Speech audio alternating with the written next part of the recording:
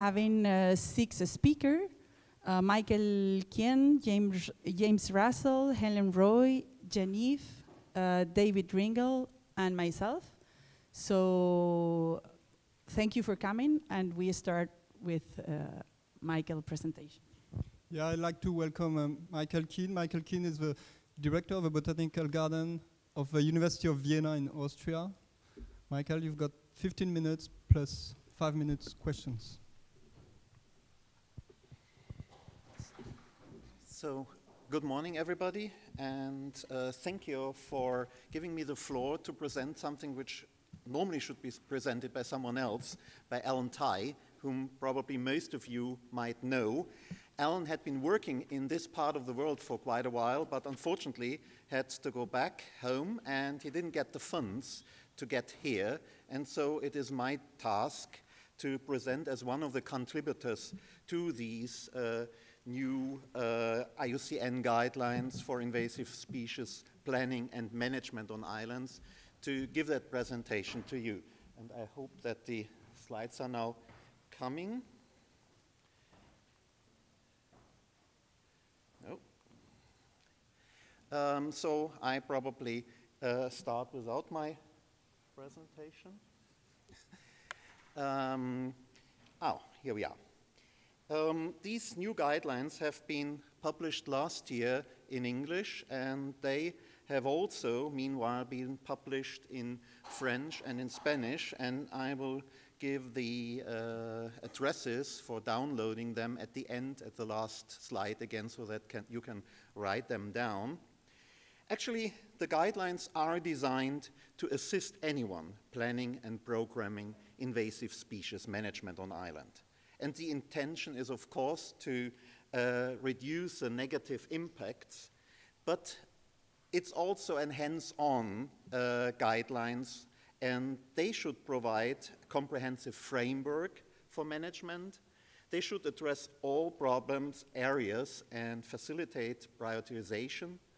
They should increase action and improve implementation. Also, efficiency and cooperation, networking, should be increased, and unnecessary duplication, and unnecessary loss of funds should be reduced. It should be guiding the work both on the international and on the national region by agencies and donors. It should guide the development of programs on countries and islands, including national invasive species strategies and action plans, and it should also help individual agencies to plan their strategies. And finally, it should also help to guide strategic and local fundraising. The guidelines are composed of two major sections. The first section is a checklist section. This includes the essential compounds of a comprehensive and effective invasive species management program. There are 10 thematic areas I'm going to present shortly soon, and they are grouped into 3 overall themes: foundations, information, and prioritization and management actions. All these thematic areas need, according to the author's view, to be considered when planning an invasive species program for an island or for several islands. After these foundations, there will be a how-to section, and that's the real hands-on section, which will provide supplementary guidelines for the planning and implementation process, how to engage, how to build momentum, how to get support, how to make decisions. Prioritization will be a topic, and also translation of the plans into action. And the guidelines are designed in a way that they can be used at each possible level, from the local to the national or the regional level. Well, the 10 thematic areas, as I said, are grouped around 3 topics. One is foundation, and you see that there are 4 parts in foundation: planning and decision making, generating support, building capacity, and legislation, policy, and protocols. The second part, information and prioritization, shows baseline and monitoring change, prioritization and research on priorities. And the management actions, the third part, has three themes. That's biosecurity, management of established invasives, and post-management restoration. So all these topics you will find in the guidelines. The guidelines have roughly 55 pages, so it's not a large document. To give you an example for the checklist, I've taken out planning and decision making, and there you have several aims. For these aims you have different objectives, and you have actions which are directly related to the actions, which means that you have a kind of shopping list which you can look at and directly adjust to the questions and needs that you have in your concrete, in your situation. And in the foundation section, you have 16 such objectives, and you have 67 actions in that part 8, which means you should really find a good best practice example or a good explanation for each situation you encounter. For information and prioritization, I've again chosen one aim, baseline and monitoring change, and again, one topic and one aim out of it. And again, objective, actions. So this is the structure of this guidelines part. You have 5 objectives here, 19 actions in part B. And in the part C, management actions, same structure again. And I don't expect you to read that because you can get all this online, which makes life much easier. But you have 7 objectives and 29 actions described in this part C. So these are, I would say, more or less the theoretical parts. And as I said already, not every country, not every agency, not every actor needs to do everything. But you select what suited to your needs. And there's no prioritization of the objectives because the priorities and the needs differ depending on the circumstances, and so you can select the priorities according to your needs. And prioritization is facilitated because when you have the different objectives, aims, and potential activities at hand, you can see what's probably the easiest things to do or the most urgent things to do in your context. And one aim is that this document try to be as comprehensive as possible so that it helps to ensure that key aspect relevant to any given situation or program is not going to be forgotten. Now, let's come to the how-to section, which again has 3 parts. It's engage, build momentum and support, then write the plan, prioritize and make decisions, and finally translate the plan into action. And in the how-to section, in the momentum part, you get, for instance, examples of how networks can be established. I had many more slides initially, and then I realized I only have 20 minutes and not 2 hours.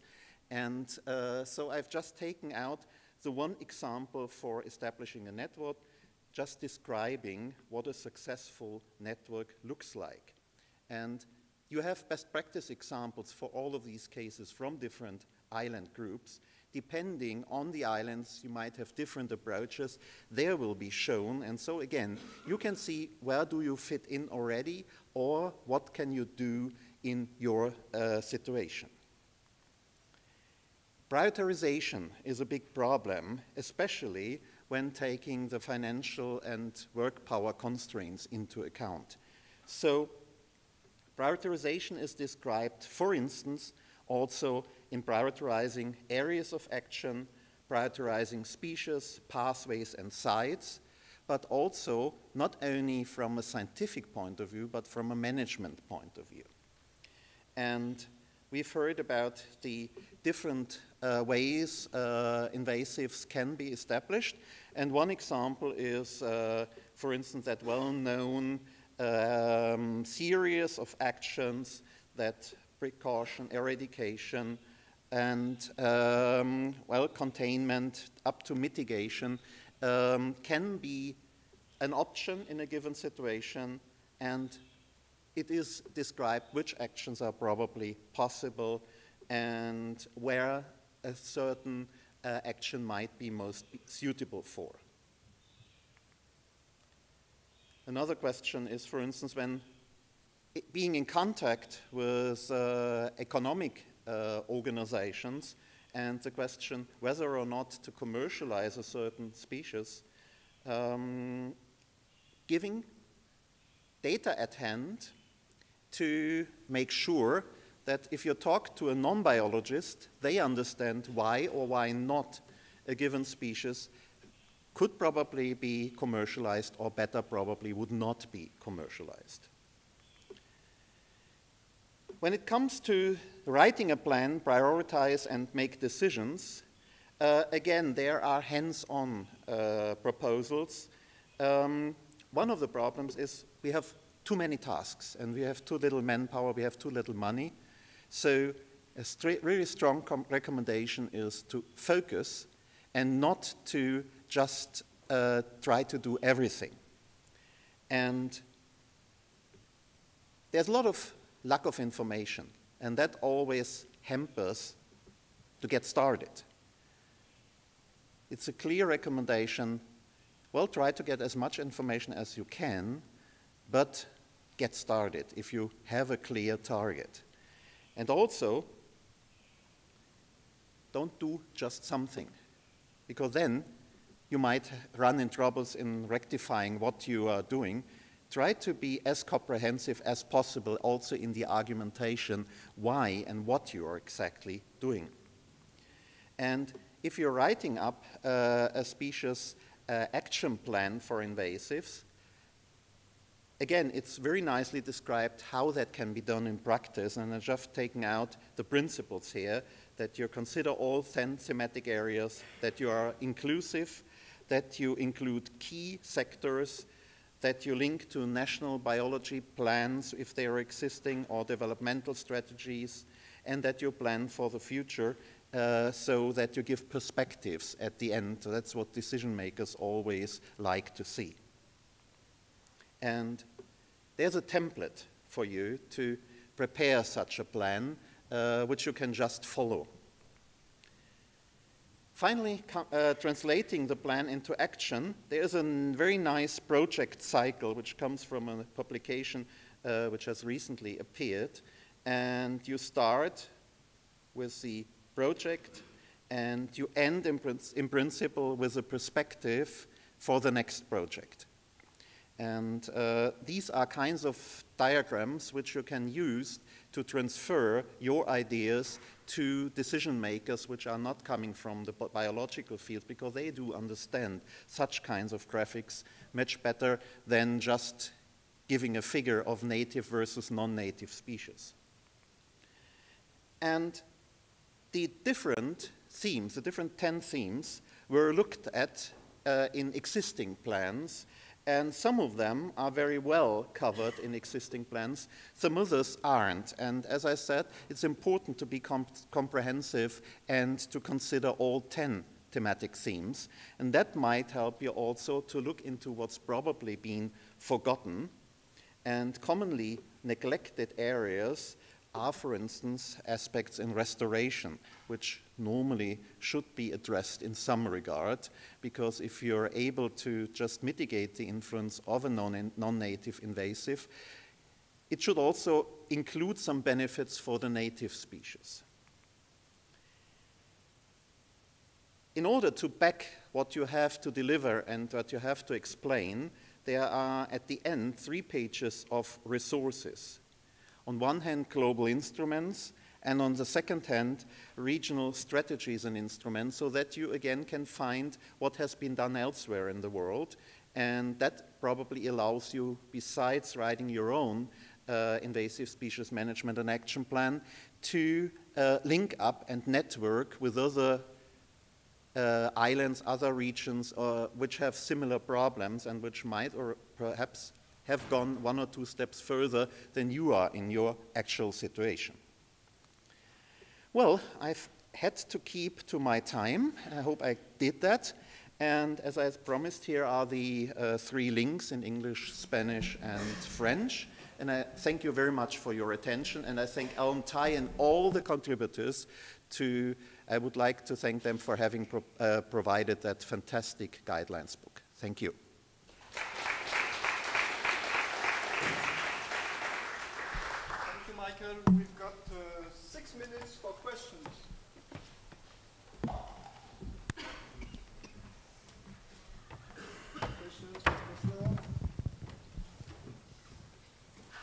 We've got time for questions. This is a symposium. The interest of symposia is that we have a discussion of what we are presenting. So don't hesitate, don't be shy, ask questions.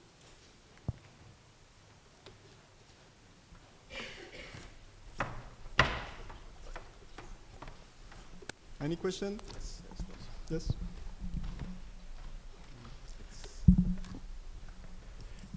Thank you for this great talk, Bernd Lenzner from Vienna University.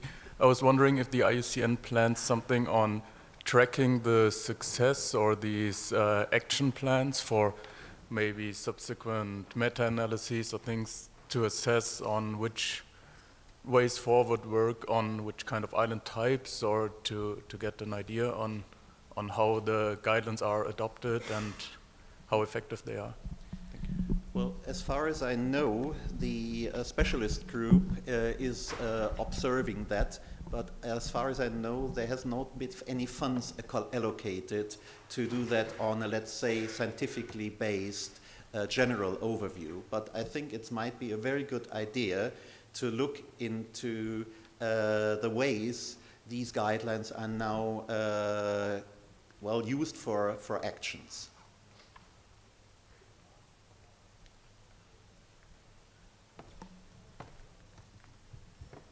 We've got time. Another question?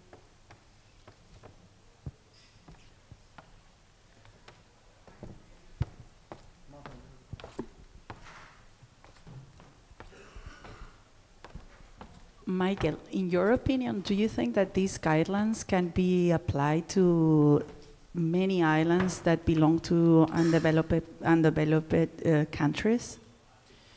I very strongly, I'm very sure that the guidelines are designed especially for areas and countries where there is very little manpower or financial support available.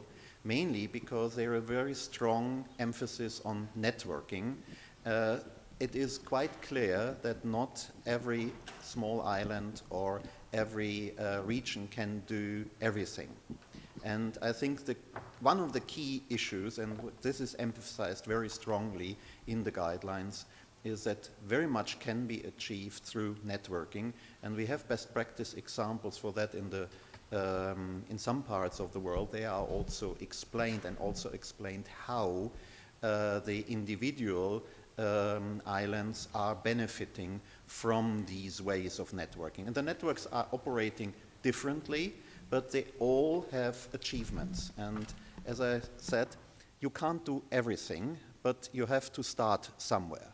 And the guidelines also give a very clear indication. Well, you have to decide, but then you can get started.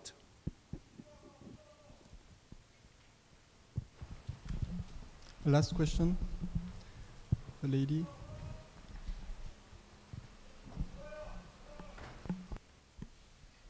Thank you. I was wondering, is there time to give us a little example of a network example that you were going to discuss? Mm-hmm. Well, there are, in the guidelines, for instance, there is the Pacific Island Network mentioned, where several islands in the Pacific region have set up, for instance, an early warning system for potential invasives to come, and where there have been also joint management actions proposed. And this can be done even without physically meeting. These days with internet, it's quite easily possible to link up, but the first precondition is that people who are involved in such actions, not only the scientists, but also decision makers, politicians, get involved in that network. And that, for instance, has happened in the Pacific. It has happened in the Caribbean region to some extent. It happens in the, well, as far as I know, in the European Union as well. At different levels, these networks already are operative. The guidelines try to improve the efficiency of already existing networks as well. Thank you, Michael. Thank you very much. Let's little thank you for Michael.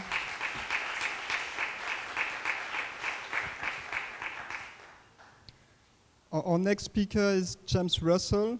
James Russell is from the University of Auckland in New Zealand, coming from our beautiful region of the South Pacific. Kia ora, James. Kia ora. Kia ora tātou, everyone. About 18 months ago, Annual Reviews invited me to write a review on the topic of island biodiversity in the Anthropocene.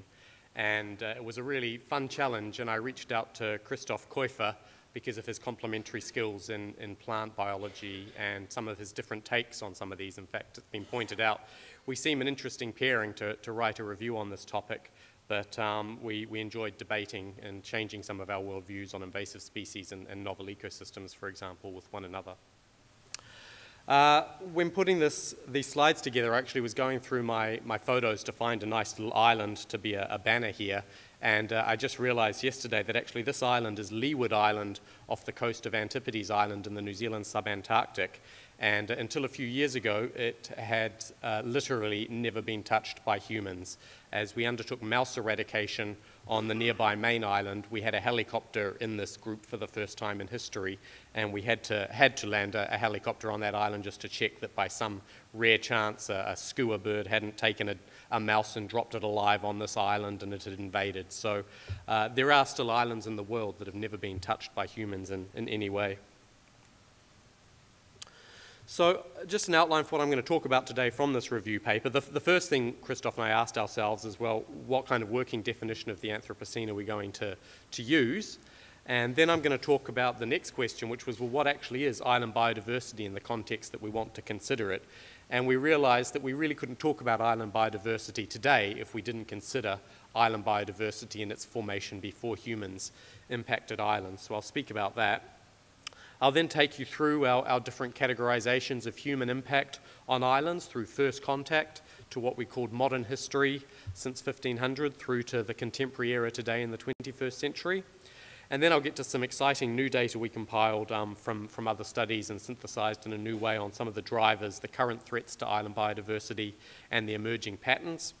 And then I'll finish by some of Christoph and I's ideas on protection and restoration and cultural landscapes and novel ecosystems and how really islands can adapt to the future.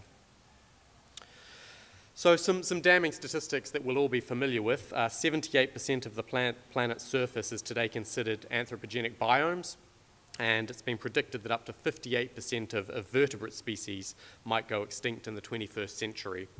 So it's certainly clear to all of us here that the scale of the effects of humans on physical, chemical, and biological processes have led scientists to introduce this concept of the Anthropocene, which has still not been formally adopted by the geological societies, but they're moving towards that.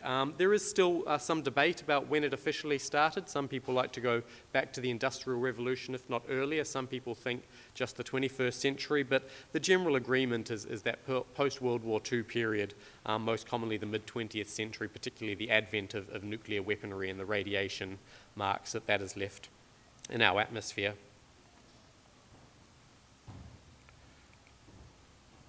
And then we also just wanted to clarify what type of islands we'd be working on. So we focused on islands surrounded by water, and more specifically those in oceans and seas. We didn't want to refer to them as oceanic islands, because that it refers specifically to those volcanic islands that have never been connected to any continent. So in a broad sense, we just refer to these as marine islands, but we're not considering freshwater islands or other habitat type islands that sometimes get invoked in consideration of island biodiversity. So to that end, the Global Island Database identifies 175,000 islands greater than 0.1 of a kilometre squared, and just short of 18,000 of those are larger than 1 kilometre squared. And as we know, they make up just over 5% of the planet's land area. 1/4 of the world's countries are islands or archipelagos, and more than 2/3 of the planet's countries include islands in some form or another. And just considering data compiled from small island developing states, islands are home to at least 50 million people. So a large number of people are interacting with islands on a daily basis as part of their livelihoods.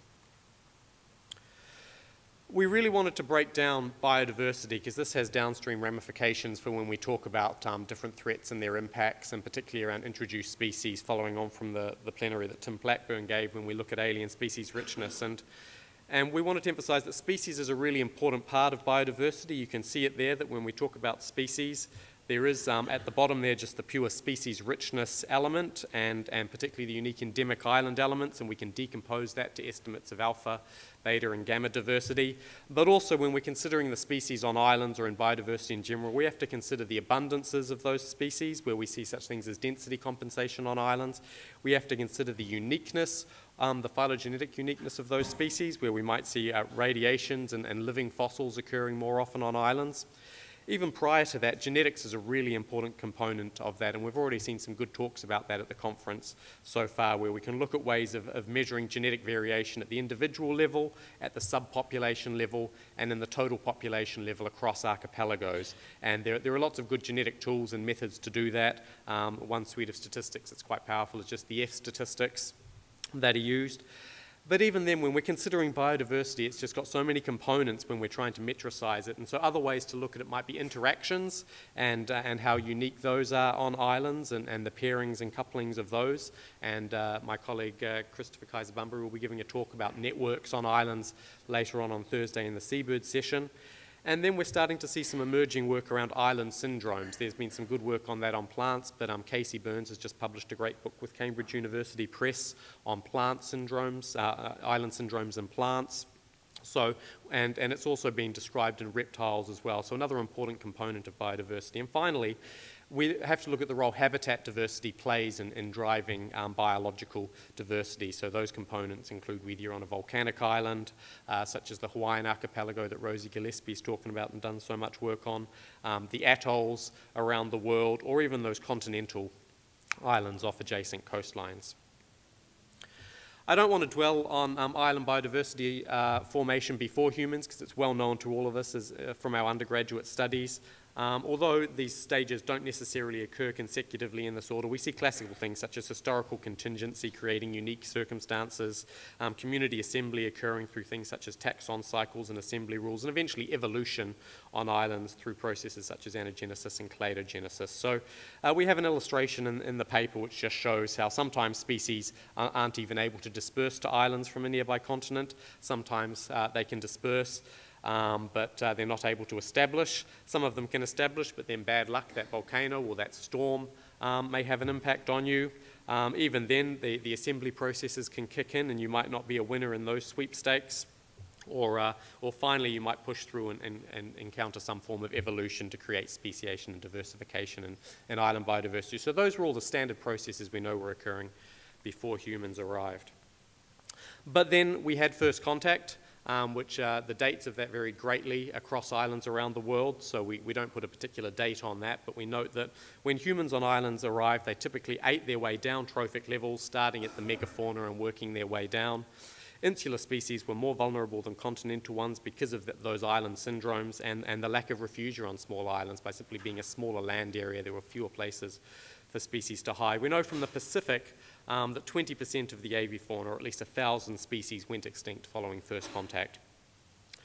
Following that, though, the modern era does have a reasonably clear date of about 1500, corresponding with the age of discovery when Europeans spread out from Europe. So in modern history, we know European culture came to dominate much of the world due to that extensive overseas exploration and the rediscovery of remote islands that already had indigenous people. Whereas during the initial indigenous people phases, they tended to be primary economies just based on extracting resources for local use. The economy shifted now to exploiting the natural resources, but more towards a secondary economy, focusing on manufactured goods which could be exported back to continental homelands.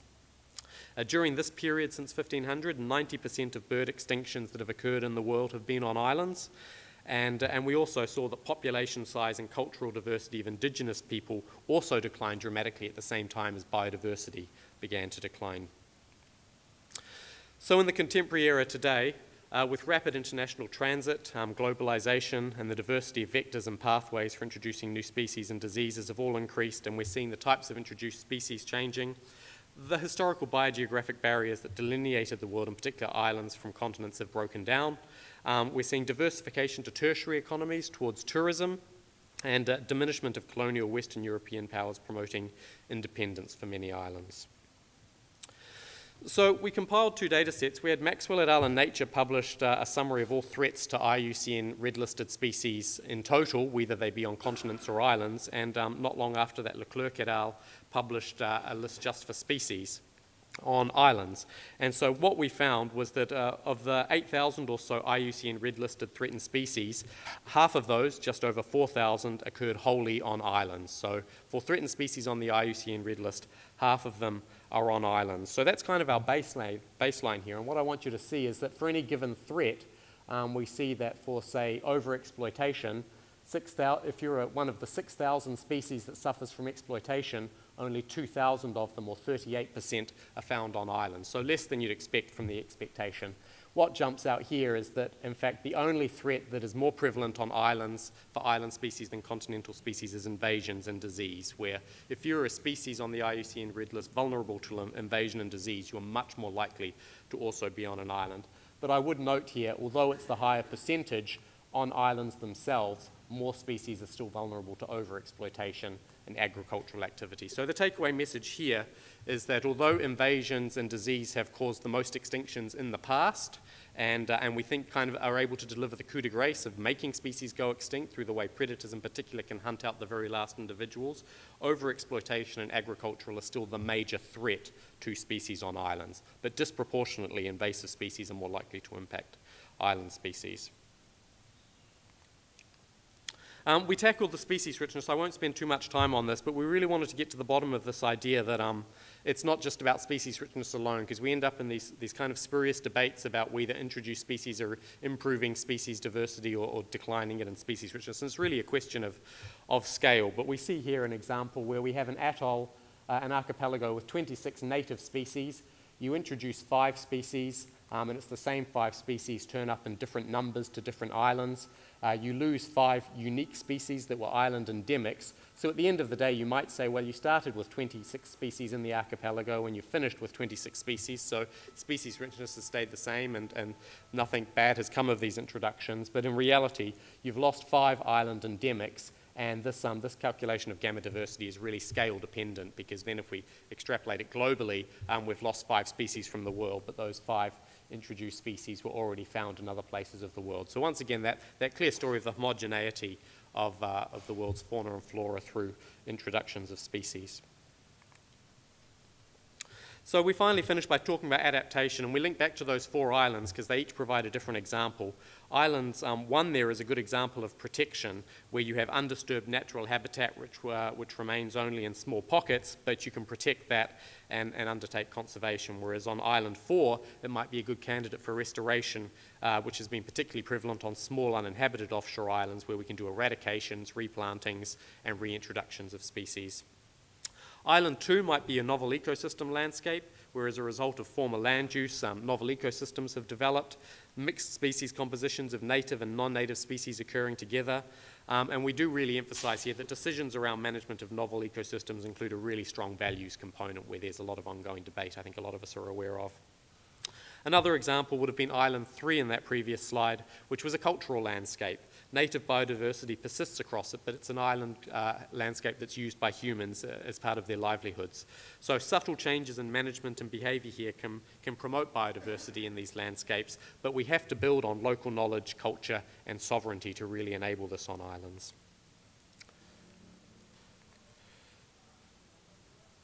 We also summarise protected areas on islands, and we've got some really good data out of the Protected Planet data on protected areas around the world. So we see that on average, 23.5% of the world's islands are in some form of protected area status, although that doesn't necessarily mean that that protected status is effective in management. But that's a really good statistic, I think, that 23.5% of the world's islands are in protected area status. And we can see some clear trends. Those first 6 islands there are all uninhabited islands, and another bias we see is the brown islands are island nations, territories or dependencies owned by continents, whereas the blue islands are all our small island developing states. So we see a bit of a bias that the small island developing states are a bit under-prescribed for protective areas.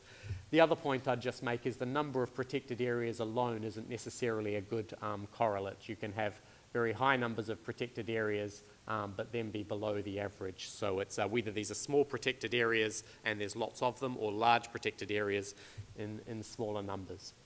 But some statistics there for all the island groups around the world. So in conclusion, a couple of slides of conclusions because there's some management to follow. Islands can serve as model systems for biodiversity conservation in the Anthropocene, and they teach the importance of holistic approaches. Biodiversity takes many forms, and it is far more than species richness alone. The biogeographic boundaries of islands have been removed by globalisation, and we've also seen a resurgence of indigeneity and a return to independence, especially for small island developing states. Invasive species have been the major driver of extinctions and of current threat status on islands disproportionately.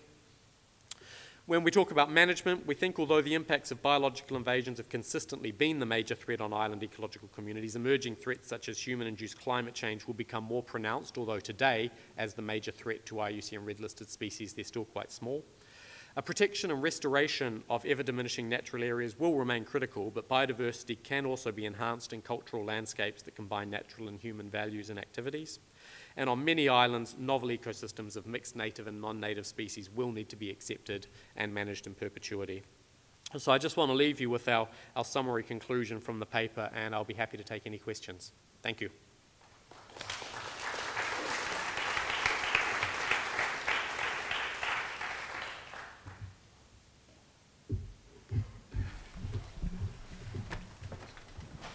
Thank you, James. It's working? Oh. Thank you very much for your interesting talk, and we have a couple of minutes for questions.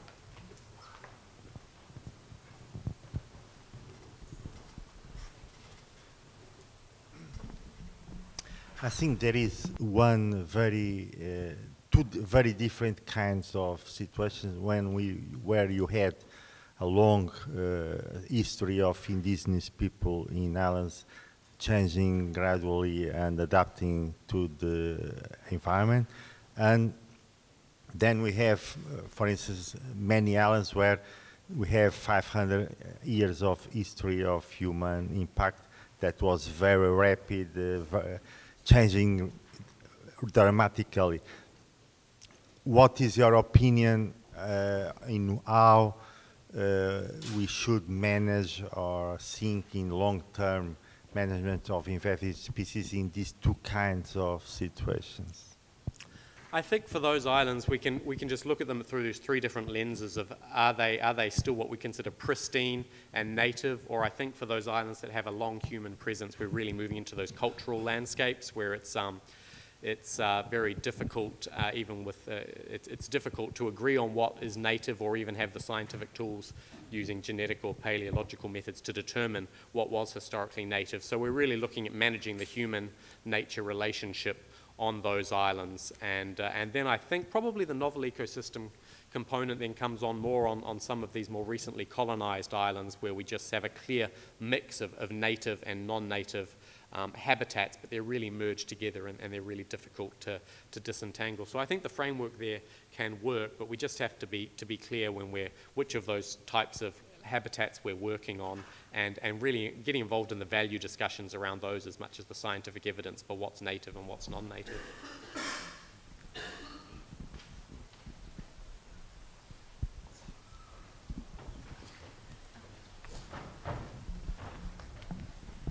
Thank you very much for a really fascinating talk, and your final point about managing this human and biodiversity relationship going forward is incredibly ambitious. And I wondered if you have thoughts on what are the major knowledge gaps, because in some senses it's going to be a game to play, and we don't yet know all of the rules. So what are the major gaps in understanding that are going to allow us to play that game most effectively?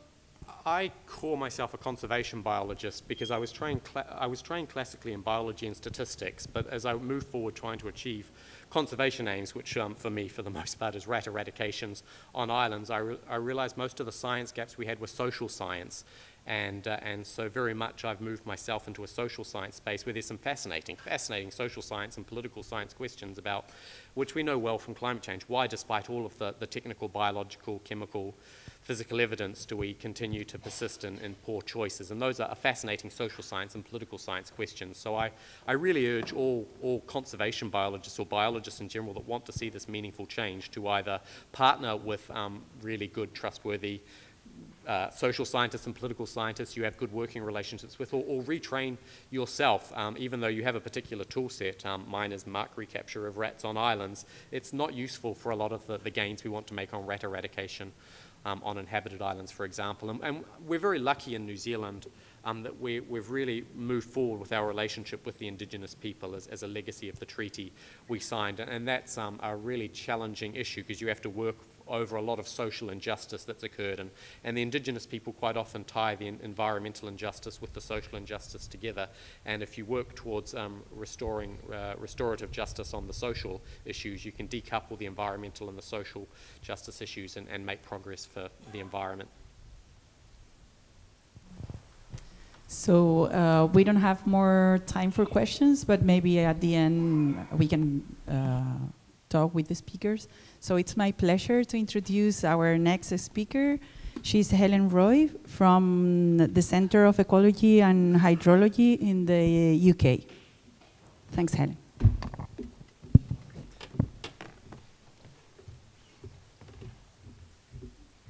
Well, first and foremost, thank you so much to the organizers of this symposium. It's a real pleasure to be here, and indeed thank you to the conference organizers. What a wonderful place to be. And I'm going to be talking about many, many wonderful places that I have had the pleasure to visit some of. When my slides come up and you'll be able to share the beautiful photos. Well, maybe while we're waiting, I can thank some of the people in the audience who have been a really large part of this project. So Lauren Mallons from St. Helena, Danielle Froelich from Hawaii, Peter Convey in the back there, who represents the British Antarctic Territory, and really my co-lead in this project, Jodie Payton from the Centre for Ecology and Hydrology in the UK. So I'm going to be talking about some work that has involved about 147 participants, and we've been predicting which are the species that are most likely to arrive on some islands within the next 10 years and pose a threat to biodiversity, ecosystems, economies, and also human health. And we had 1 year over which to do this work, so it's been a really exciting whirlwind. And I think my talk will also be a bit of a whirlwind.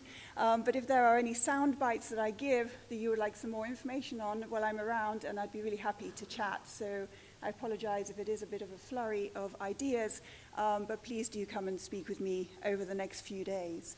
So this was work funded by the UK government and led by the Non-Native Species Secretariat, which is a fantastic organization that we have within Britain that coordinates activity around invasive non-native species and strategy within Britain and also the UK overseas territories. So here are some of the many, many people that I have had the pleasure to work with. And of course, I can't name them all, but they've been absolutely critical to this project. And going out to many regions, to the UK overseas territories, the people who live there, who work there, who have that depth of knowledge have been absolutely critical to the work that we have been doing. We would not have been able to do this project without that extreme knowledge. So thank you so much, and particularly, for instance, to Lawrence in the audience here, who you should definitely speak with. So we have been to some inspiring places and met some inspiring people. And I have an absolute passion for the natural world. And I thought maybe it couldn't grow. But actually going to some of these places, I have even more passion. But I think what's also has been great for me is I have even more hope, because some of the stories that I've heard from people in these places has really shown me that there is some really amazing work that is going on to try and address some of the problems that we have been causing over many, many decades. So this is St. Helena, and the little slide in the corner is, has Lauren Mallons in the midst of it, and we visited his endemic plant nurseries, where he works with a team of incredibly dedicated people to restore some of the habitats on St. Helena. It's an inspiring story, and I don't have long enough to share with you quite how taken I was with it, but do please chat with us over the next few days. I definitely want to go back here. Do invite me, Lawrence. So, of course, we have recently heard about the IPBES global assessment. It's had a lot of media attention, and it's been the first study really to rank the drivers of biodiversity and ecosystem change, and invasive species come out within that top 5. Globally, they are ranked as the 5th, but of course, as we've already heard, within islands, they have far greater importance. And I also want to take this opportunity to mention that IPBES, if you haven't already heard, has just begun the process of a global assessment for invasive species. And I'm really fortunate to be one of the 3 co-chairs for that process, alongside Annabelle Pachard from Chile and also Peter Sturt from Canada. And I'm extremely excited about the next 3.5 years. And if you'd like to know more about that, please chat to me, because I'm sure you all have a part to play. So we've already seen this wonderful work from Hanno Siebens, presented by Tim Blackburn. It was a fantastic talk, Tim. Thank you for that great introduction to alien species.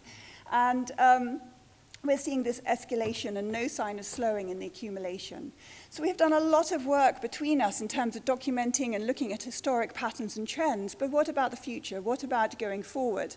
And I think it's really important that we begin to grapple with making predictions about the future and the future projections around alien species arrivals.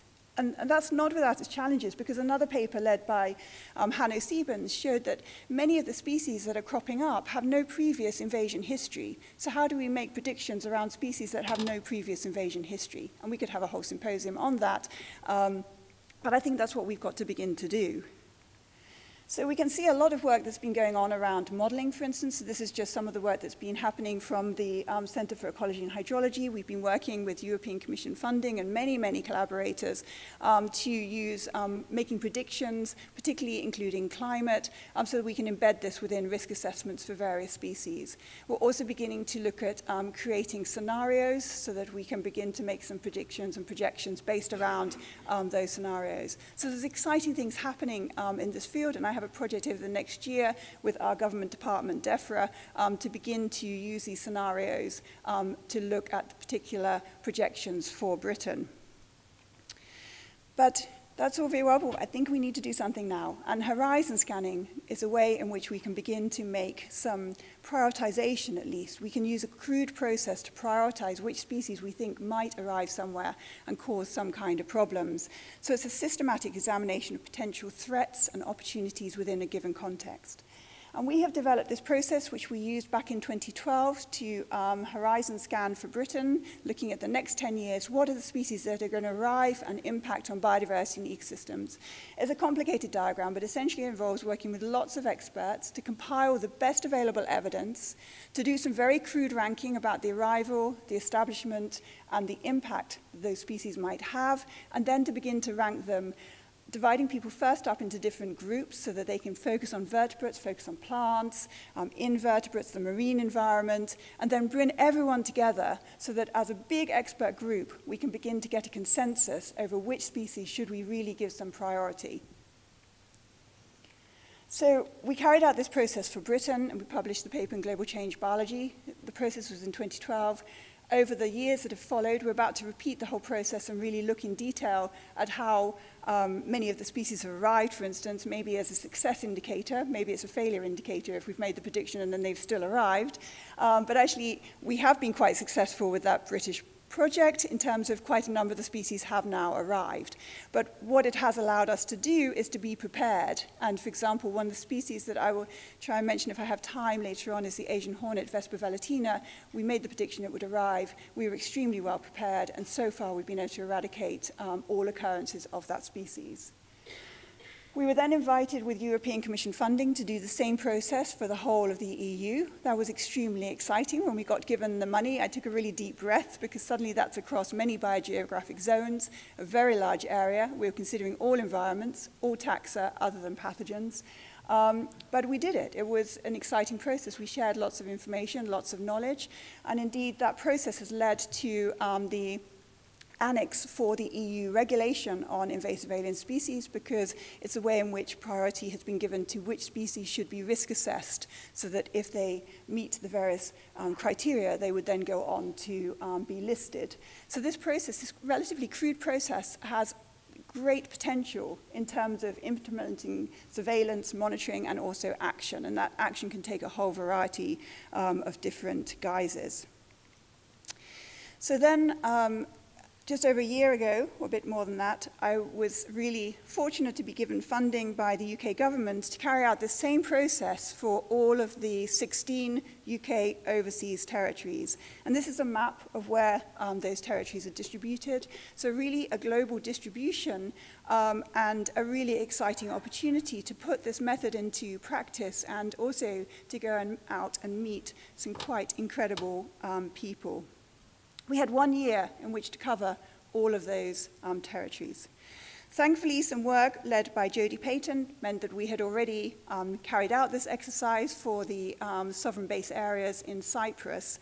And also, we had made the first leap in this project to include human health. Prior to that, we had only considered biodiversity and ecosystems and the impacts of the species on them. So with Darwin Initiative funding, we were able to carry out this process on the sovereign base areas of Cyprus, but also to extend to all, to extend across the entire Cyprus, and that paper is now published. So I just thought I'd show you some very quick pictures of some of the places we visited. So this is Grand Cayman, and I think it gives a fantastic example of an alien species causing lots of problems on an island. So underneath this car is a green iguana. The population currently is 1 million green iguanas on Grand Cayman. The population is doubling on an annual basis in a good year. In a bad year, it increases by 60%. That's just staggering. So having the opportunity to begin to make some predictions to try and prevent something like the green iguana arriving in the first place is really important. I've already mentioned St. Helena, but I can't show you enough photos, so here is another one. And this is Diego Garcia, the British Indian Ocean territory, and this is a particular morning before a workshop began where we were out looking at the crabs exchanging their shells through the shell markets on the beach. I mean, it really has been an amazing privilege to undertake this project. So we carried out this process through lots and lots of workshops with lots of regional experts around the world. And these are the top invaders that came out of that process. We screened thousands and thousands and thousands of species, probably 3,000 to 4,000 species. We are just compiling the whole database from all of those different islands and overseas territories, and we will publish the data as open access, because I do think it probably has value for other places around the world because of the global spread of the distribution of these species. So these are some of our top invaders. The marine species are really quite concerning. because of the impacts that they can have, and something like Perniviridis will have impacts on biodiversity ecosystems, but also human health and also economies. So some of these species span all the different impact categories and crop up, have the potential to crop up in many, many different island groups. So we looked at the impacts across, this is just summarizing across all of the UK overseas territories, and actually the final report will be published very soon, and it's much more nuanced when you look at each individual territory rather than across the whole lot, but just in the interest of time, this is what I have time to do. So when we look at the numbers of species, we can see that in terms of biodiversity impacts, plants are really the big contenders, whereas they have far less impact in terms of human health, where it switches to the invertebrates, where, for example, we have the disease vectors, for instance. We've also been looking at the pathways, so making predictions about how these species might arrive, because that's where the action can be taken. If you can implement some pathway action plans to prevent the arrival in the first place, then this is where you can be really very effective. So we looked at all of the pathways using the CBD classification for pathways. So I won't go into all the detail, but they're all different pathways. You can see that some of them are more important than others. So for example, around the marine species arriving as stowaways in ships and ballast water, probably no surprises, but it did allow us to work with the regional experts to do some pathway action planning following on from these workshops. So we also got to meet, as I've said, some amazing people. So again, this is on St. Helena, and we had an afternoon with the biosecurity team. There'd been a shipment of fruit just arriving, and we were able to just see what happens and how the amazing biosecurity takes place within these places to protect the environment by screening through this produce. So it's going to be really important going forward to raise awareness around the problems that these species can have, but also to improve monitoring in many of these different places, and also then to implement action and through management. And there's lots of fantastic good practice already. So at the top there is a poster on St. Helena for the harlequin ladybird to raise awareness and to say, look out for Harmonia axyridis. If you see it, let us know. And this is what we've been doing for the Asian hornet in Britain, and it's been incredibly successful in terms of getting people involved in recording the early occurrence of some of these species. We've had the great talk already on the island's guidelines, so I won't go on any more about that from the IUCN, but it's fantastic to see this available. So I'm just going to finish by saying I do think it's time to think about pathogens. So we excluded pathogens and disease from this process because we just couldn't grapple with it. But having said that, for example, in the Antarctic, there's really some profound problems that could be caused by the arrival of some diseases. So I really think that it's about time that we started to think about alien pathogens and began to include those in our horizon scanning, but also in our alien species databases. There's lots of barriers to being able to do that and challenges, and we published a paper a few years ago in Conservation Letters to outline some of the barriers that we saw. But I think it's time that we just got over some of those barriers. So I want to thank you all for listening. It's been a bit of a whirlwind through that project. To thank the UK government, but also the Non-Native Species Secretariat, to mention that I run a cost action called Alien Citizen Science Investigates, and I'd happily chat to you about that as well. But my particular thanks go to all of the many regional experts who took part in this project, and it would not have been possible without them. Thank you.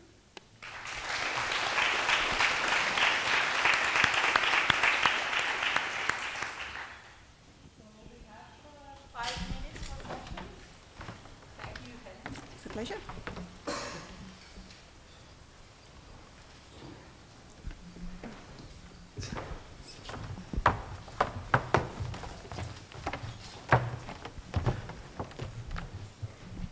Thank you.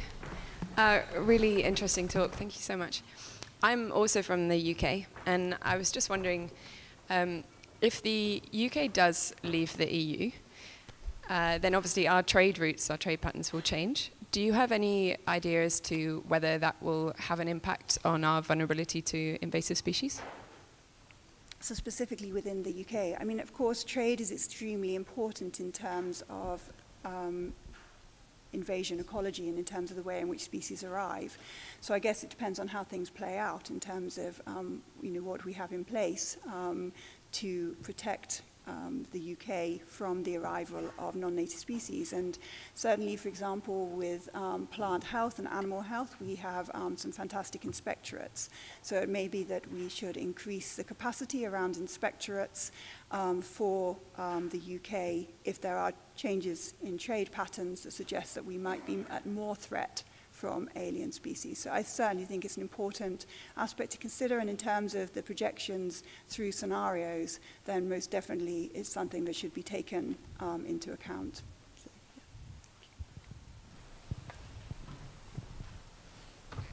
yeah. Any other question? No, I was just going to say, I think in terms of thinking about those changes in drivers, I mean, when we heard from James, his talk around it's so dynamic. All of these situations are very dynamic and very complex, and there are many different drivers that will change over time, climate becoming more important potentially as we go forward, and probably already is, but we haven't studied it enough to see with the interactions with invasions. But certainly, if you think of some of the overseas territories, the changes that happen in terms of infrastructure, for instance, or trade, I actually think we've got a lot to learn from the overseas territories as well, from the UK, in terms of, for example, the surveillance and monitoring and inspectorates that they have in place. So, yeah, I'm hopeful.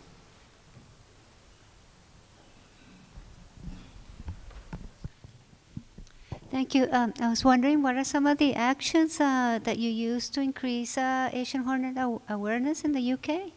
So the Asian hornet awareness in the UK, some of the actions? Yes.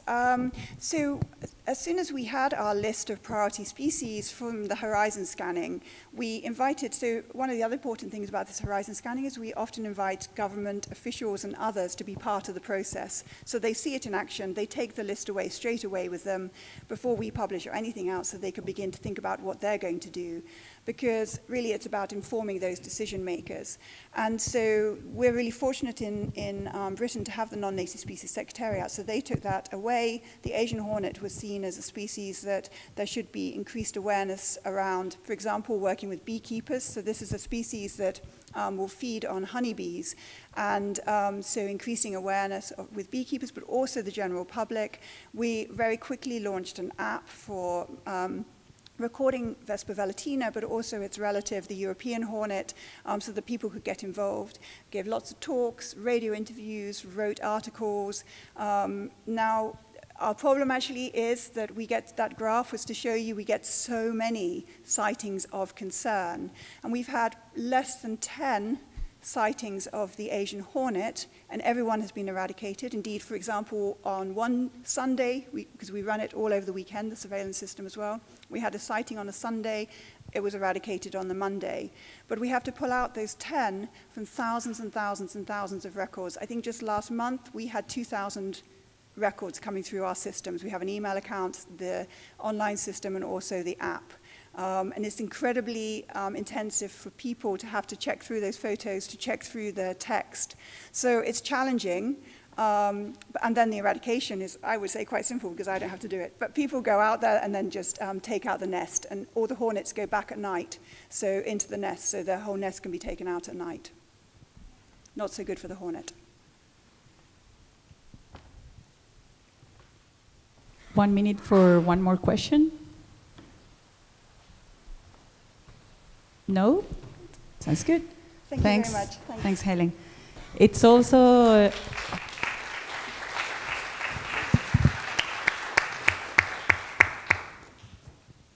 it's also my great pleasure to introduce our next speaker, Jean-Yves Meyer, from the Department of Research at the Government of French Polynesia.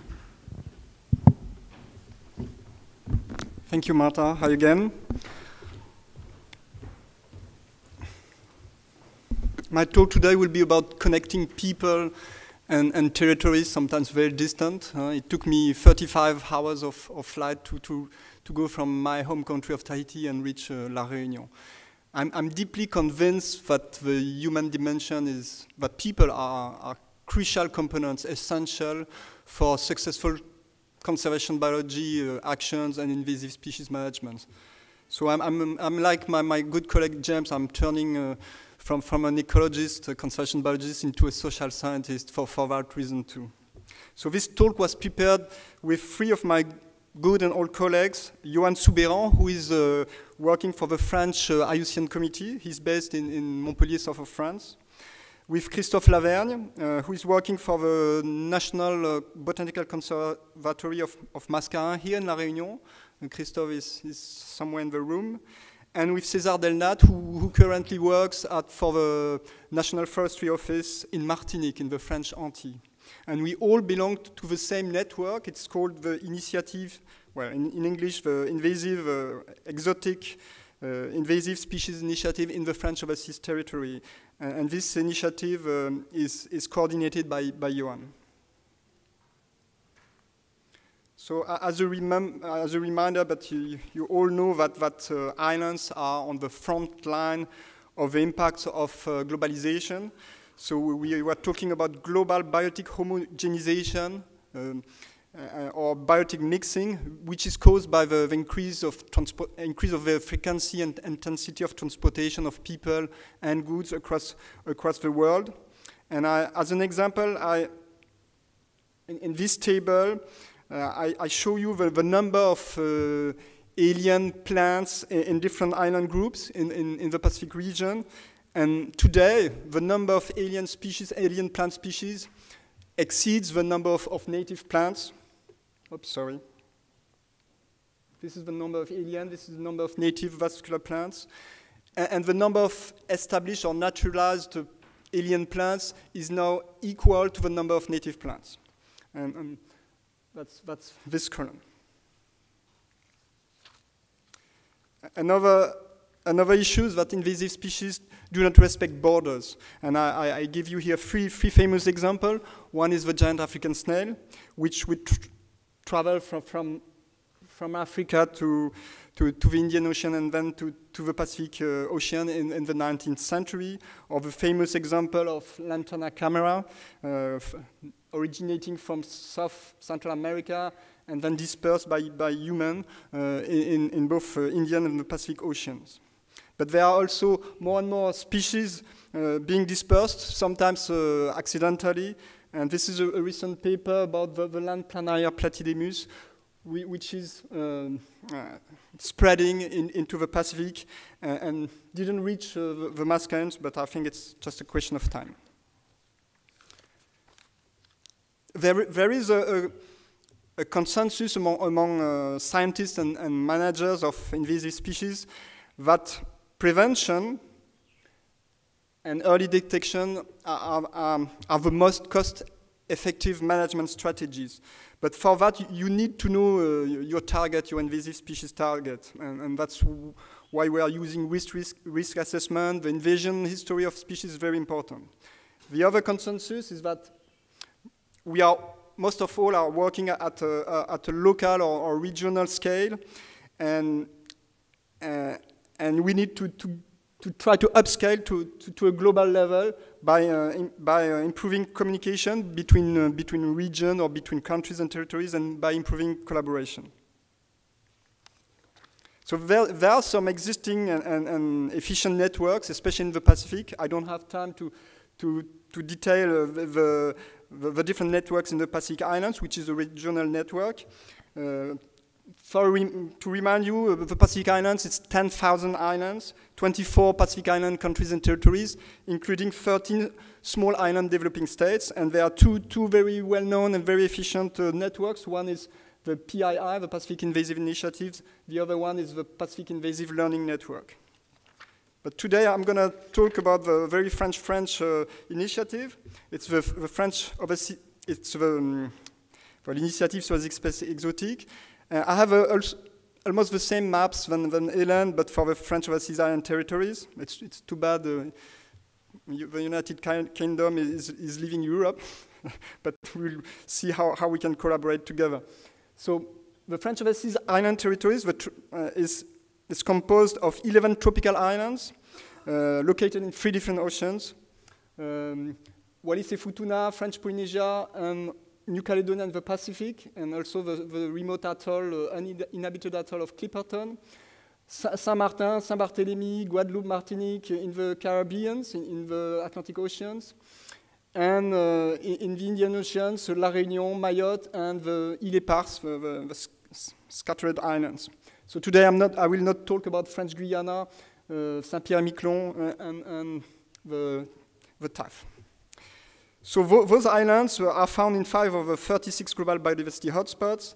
And it's interesting to note that among the 18,000 endemic plants and animals of France, 70% of them are found in those French overseas island territories. Unfortunately, of those territories, they harbor half of the recognized 100 world's worst invasive alien species. And with my colleagues, we calculated that we have more than 300 invasive alien plants in those territories, excluding the weeds in agrosystems. Among them, well, among those species, you may recognize some of them. There was a recently published, let's say, popular booklet published this year, showing that metropolitan France, but also La Réunion, New Caledonia, are the territories with the highest number of invasive marine and terrestrial species.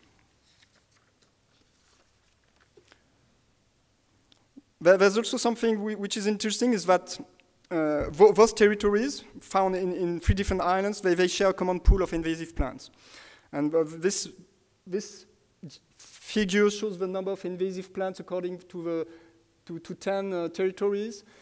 80% of them are found in only one territory, but 20% of them are found in 2 or 3 territories, which means that they are found, well, we share a kind of common pool of species. This is a list of those 30 most common invasive plants which are found in more than 2 or 3 territories. You can recognize Lucena Leucocephala is found in most of them, etc., etc. Don't have time to detail. Some of them have huge impacts on the ecosystem structure, composition, and dynamics. Well, back to the initiative. I think that's my main point. So the initiative was created in 2005, so and it's still ongoing. So it's a 14-year-old initiative. There's a local coordinator in each of the 10 island territories, plus French Guiana and Saint-Pierre-et-Miquelon. And this network, which is a global network, comprises more than 100 French overseas and French metropolitan experts. By experts, I mean not only research scientists, but resource managers, NGOs, and also representatives of the local government authorities. And we met in the different oceans for workshop to share our experiences on invasive species knowledge and management. We produced, let's say, several documents, especially technical books and booklets and guidelines for those territories, and define some management techniques and protocols. We published also a few scientific papers, but many popular papers in journals, in popular journals, of course, in French languages. Another very important action for us is try to promote or to do some lobbying at the national, the regional, the European, and sometimes at the international level. It's to try to integrate or to put the French overseas territory in the agenda at different levels. That was very important. So we met in France, working on the national strategy on invasive species, but also at different scientific conferences, such as this one. What we have done, it's also collecting and sharing data. By data, I mean first-hand data, ground-collected data, which were verified by the experts. And this data was put into a website, and the data was also transferred or integrated into more global or regional websites, the former Global Invasive Species database and the current Global Register of Invasive Species. I cannot talk about invasive plant without mentioning Myconia, so it's my case study. So it's maybe my 100th talk on Myconia, but you have to know about Myconia. It's a small tree, native from South America, which was introduced first to Europe and then to some tropical islands, including Tahiti, and then it was dispersed to Hawaii, and it's also invasive in New Caledonia and Australia. Myconia is a kind of charismatic species because we developed a lot of public awareness in all those invaded countries. We developed also strict biosecurity protocols and measures. Myconia is part of the noxious weed species list of Hawaii. It's part of a weed of national significance in Australia and considered legally as a threat to biodiversity in French Polynesia. We also developed tools to predict the potential impacts and distribution of Myconia. So we developed distribution models and maps, especially for decision makers. And this was very important in New Caledonia because we proposed to the New Caledonian authorities a predicted map of Myconia if nothing is being done. And because we set up those maps, the New Caledonian authorities decided to start eradication or control projects. And this was done in New Caledonia, in French Polynesia, in Hawaii, and in Australia. A very important and interesting result is early detection and control of Myconia in some islands where it was recently found. I show you the example of Martinique. Myconia was known in the Martinique 15 years ago, but the population was rechecked recently in 2017. You can see there were individuals planted in Botanical Garden. And after a rapid assessment, a rapid expertise, the local authorities decided to try to eradicate the species for the past 2 years. And for the record, Myconia was also found here in La Réunion Island 20 years ago in a private garden. It was discovered by Joël Dupont, who is here in this room, and it was eradicated 20 years ago.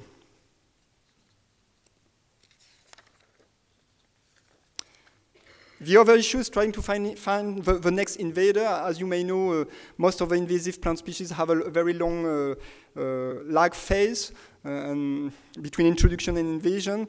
So this network was able to identify some species which are present in other territories, not yet invasive, but with a high potential of invasion. I took the example of African tulip tree, Spathodea campanulata. It's highly invasive in Tahiti, but still planted in many islands worldwide, including the Canarias, but it was also planted here in La Réunion and starting to spread. And with my colleague Christophe Laverne, we also published scientific papers about the risk which are caused by other invasive plants which are known in some islands and just present or cultivated in others. My conclusions. So thanks to this initiative, and we have tried to do a very collective efforts with different stakeholders, try to build a network of national and local experts to get a better capacity building, especially a local capacity building. We were able to increase knowledge and update the assessment of invasive alien species in each territory to increase the knowledge. We published toolkits, guidelines of best practices for better management. And thanks to this initiative, we inspire the local authorities to set up invasive alien species committees and IAS strategies in each of those territories. So today you have strategies in La Réunion, in French Polynesia, in New Caledonia, in Mayotte. But of course, what is missing, is maybe more regional more collaboration in the region between those French territories and non-French other territories in the same regions. And this kind of initiative may inspire other initiatives. For French overseas territories, we don't have that kind of network initiative for some threatened plants or ecosystem services. And I think the initiative has had a lot of success, so it could be replicated in other fields of science. So thank you very much, Marjorie, and I'd like, of course, to thank my collaborators, Johan, César, and Christophe, and to thank also of course, Dominique Strasberg, Claudine Ping, and Olivier Flores for having invited me and funding my trip to La Réunion. Thank you very much.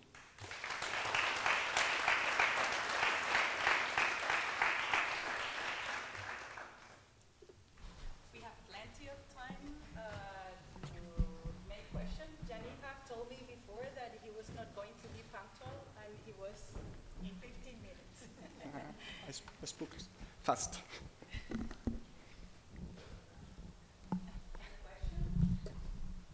Here's one. Hello, down here. Thank you very much for your presentation. At the end, you mentioned the African tulip tree. So is it a problematic invasive species? And I asked before, in Puerto Rico and in the Caribbean, there's been studies where this invasive species actually facilitates the recruitment of native ones in new patches. Yeah, it's one of the most invasive tree species in the Pacific, not only in French Polynesia, but also in Fiji or Hawaiian Islands. But the impact was not studied yet in our territories, but maybe you have more data in Puerto Rico. Well, as you know, it's a fast-growing pioneer species, low to mid-elevation, and its expansion is very, as you may know, very linked to disturbance. Yes, so just you know, in Puerto Rico, it's also linked to disturbances, and in some places, so we used to have an economy based on agriculture, and now it changed recently in the 50s. And so these abandoned grasslands, the African tulip tree invades, and then it facilitates the recruitment of native species. And someone that publishes a lot on that is Ariel Lugo from Puerto Rico, so it might be helpful for research and conservation purposes. Thank you. Yeah, thank you. There is one more question there. Well, many thanks, Jean-Yves, for giving this nice overview of the advantages of networks. And the example of Spatodia, of the African tulip tree, quite clearly shows how important it is to exchange knowledge from different parts of the world. And this relates also to another sector which has been rarely mentioned up to now. That's the horticultural sector and the city administrations, national administrations for importing ornamentals.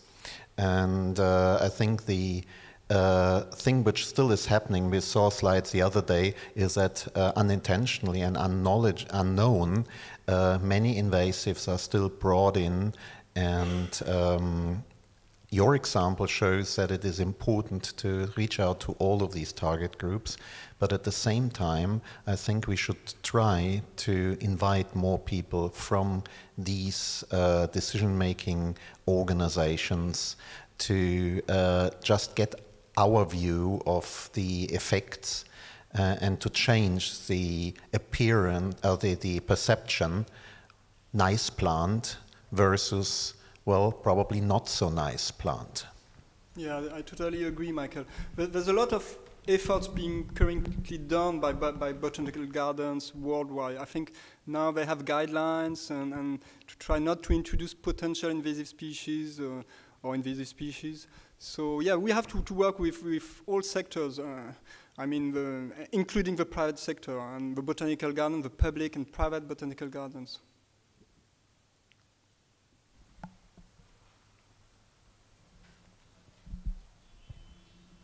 Any other question? If not, I have myself one question, Jean-Yves, and maybe also for Helen. I was wondering, in your cases, that you are working with so many very faraway territories, sometimes belonging to different ocean and administration.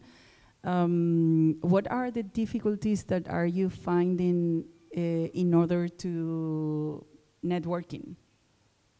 Well, in our case, it's distance. I mean, it costs a lot to organize those workshops. Maybe through virtual conferences and other new technological tools, it will decrease the cost. It's good to meet with people, and that's why I'm here today. Doing everything through internet or email, it's maybe not as efficient than eye-to-eye contact and sharing experience.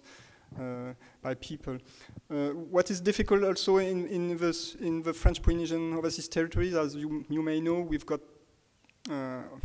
outermost countries, départements, which are French, with a French legislation and European legislation, and we've got territories such as New Caledonia or French Polynesia with our own legislation, which is sometimes very useful because we don't need to follow European rules, which are perhaps sometimes constraining. But it might be complicated. In the case of New Caledonia, you've got 3 levels of governance. You've got the province, and they have their own legislation, and sometimes the legislation is different in the 3 provinces in terms of environment belonging to the same territory. So we've got legislation issues and of course, budget issues. So I would just add to that, and that was a fantastic talk. You have done so much. It's amazing to see, so thank you very much for your talk. But in terms of the challenges, I'm relatively new in terms of working within the UK overseas territories, but so there's been some fantastic work that has gone before with, for example, funding, Darwin funding. But I think it's really critical that we ensure that there are adequate resources for these overseas territories, because I think that networking connection, and as you said, that face-to-face connection is extremely important. And you know, some of these territories, the internet connection, for example, is really not sufficiently robust to be able to do things remotely on a regular basis. So actually meeting with one another is extremely important, and ensuring that there are resources to do that. But also I think not only in terms of knowledge sharing from, for example, the UK to the UK overseas territories, but in the other way as well. You know, just visiting these places and running these workshops across all of the overseas territories, we as the kind of international experts visiting learned so much. And also I think that there's the opportunities within the territories for immediate action. So for example, within the British Indian Ocean Territory, we had the people there from the Environment Department who took the list away, and it was immediately embedded within the Conservation Action Plan, because they had been part of the whole process that led to that prioritization. So they saw the rigor and the robust nature about how we went through it. That's kind of immediate action that we wouldn't necessarily get in other places. But similarly, for example, in St. Helena, seeing the amazing biosecurity, but also seeing, for example, the action in terms of restoration, clearing New Zealand flax and restoring natural habitats. We have so much to learn in terms of what can be done. And that allows me to mention that Lawrence is leading a workshop on Thursday around restoration of fragmented habitats. So you'd all be extremely welcome to attend.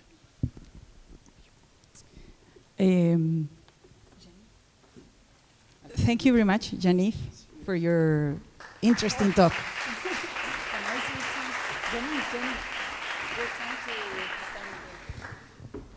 Okay, me again. It's a real duo. It's a duo with gender equity, so it's very good. So the next speaker, sorry, Cedric. No, David. Oui, not Cédric. Next speaker is David Ringler. So he works for the TAAF, the Terres, australes, antarctiques, françaises, the French southern and Antarctic lands. Okay, thank you. Good morning to you all. So yes, I'm working on another French overseas territory, which probably you may not know because we didn't do many communication on this territory. So I will have a short introduction on invasive species management in this territory, which is called French Southern and Antarctic lands, Terres australes et antarctiques françaises in French. So what is French Southern and Antarctic lands?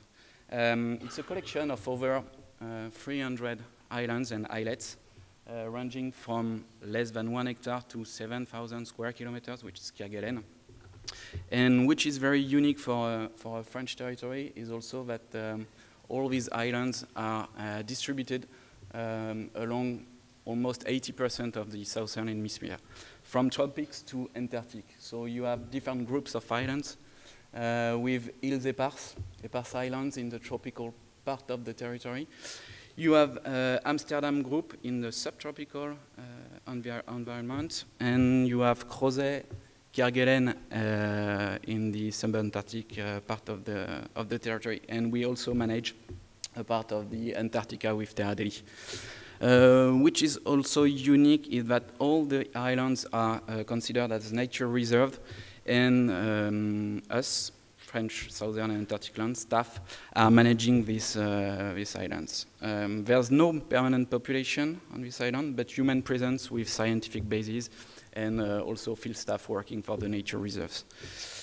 And which is remarkable is that this collection of islands are truly hotspot biodiversity, and the figure we use every time to present that is that we host almost 50 million seabirds on our territory. So that's a huge biomass of seabirds. Of course, we are here to talk about introduced species. So almost like pretty much all the islands in the world, species have been introduced on the territory. And this occurred from the 17th century, when the first settlers came to these islands. And whoa, are you okay? And from 17th century to the late 80s, we have a lot of introduction, a lot of mammals and plant introduction. So you have the figures here from the different groups of islands, where you have pretty much like 50 to 100 plant introduction on each group of islands, and not many invasive mammals introduced on these islands, but we are probably the most invasive species we can find all over the world. So we have mice, cats, rats on these islands. So the first work we had to do with that was to perform some impact studies starting in the 80s, because we have to observe what was the invasiveness degree and the severity of the impacts on biodiversity, on native biodiversity. And also in terms of management, it permitted to make priorities for early management measures. So, as you can imagine, we found a lot of impacts on native biodiversity, a lot of direct impacts. I'm gonna just present some of them, illustrated by some evident cases. The first one is browsing. Browsing by herbivores on this island is a massive issue. I illustrated this by the disappearance of the unique native tree we had on Amsterdam, the Filica arborea, which was massively predated by feral cattle during a century. So the map you have on the right was the original distribution of this tree, and a century later, you can see that there's pretty much like 95 or 99% of the population that have disappeared. So that was a huge issue. And we have a lot more issue with browsing. Competition is also another mechanism appearing in all the islands. I illustrated that with the case of also another endemic species of Kerguelen archipelago, which is Kerguelen cabbage, who disappeared massively from all the offshore islands of Kerguelen and was replaced by the dandelion. So we have massive transformation of landscape, ranging from what you see on the left, from what you see now on the right. This was also helped, this mechanism, with the combination of other pressures like browsing, with rabbits predating on Kerguelen cabbage, and also climate change, because what we can see now on the southern territories is that temperature is increasing and rainfall is largely decreasing, and it permits some expansion of the dandelion. And of course, predation, which is probably the most severe impact we observed on our islands, with predators impacting pretty much all the native prey, like seabirds, like land birds, reptiles, invertebrates. Most of the studies have been led and working on seabirds, on impact of predators on seabirds. So we have plenty of studies. I will just illustrate that with a few examples. and which is worse is the combination of multiple invasive species, which can increase the potential of predation on seabirds. So the case of an invasional meltdown with multi-invaded ecosystems where some introduced prey can sustain an invasive predator during the period where, for example, you have no seabird on the islands, and then in return you have the invasive predator who can prey massively on invasive prey, on native prey. So let's see a few examples from tropical islands and from subantarctic islands. We have massive decline of seabirds on pretty much all the islands around the territory. So you have the case on Juan Nova, where we had maybe 20 years ago one of the largest colony of sooty terns with pretty much like 2 million pairs. And 20 years ago we had only 400,000, so a decrease of maybe 4 times of the population of the breeding birds. And all of this was, we found that all of this was led by the predation of by feral cats and also by introduced rats. We have also the case on Europa Island, where we have massive decline of some native seabirds, some tropic birds.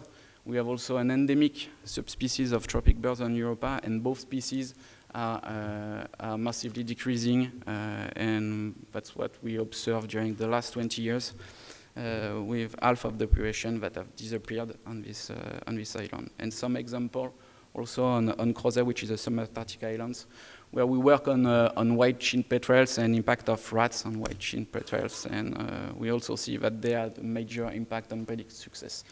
So all of this is not a good sign, because we don't have any population with invasive predator on the same island that are in a good health now. And another impact, which we talk about a bit before, is diseases, pathogens.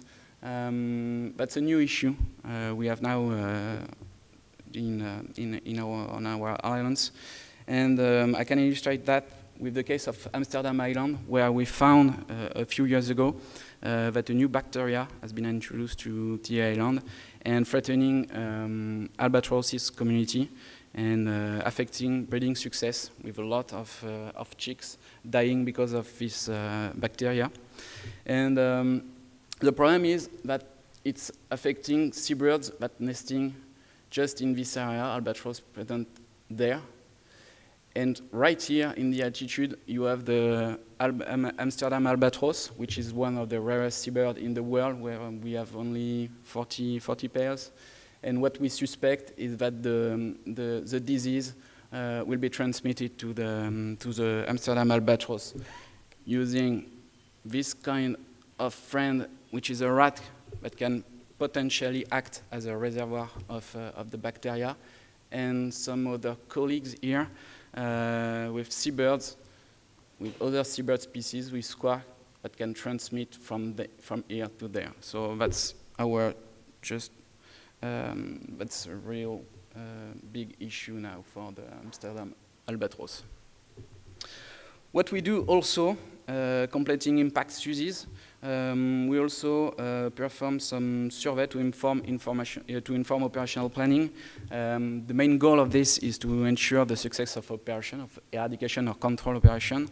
And it's been maybe 10 years that we perform this kind of study.